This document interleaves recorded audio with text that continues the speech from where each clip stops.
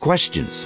There's a lot of those flying around, and chances are you've got a few of your own. To make things worse, it seems you can't make a move without bumping into others with the same questions. In this scientific age that supposedly disproved the Bible, it's hard to know what to believe. Wouldn't it be nice if you could find solid scientific and biblical answers? That's exactly what you can expect from Answers in Genesis.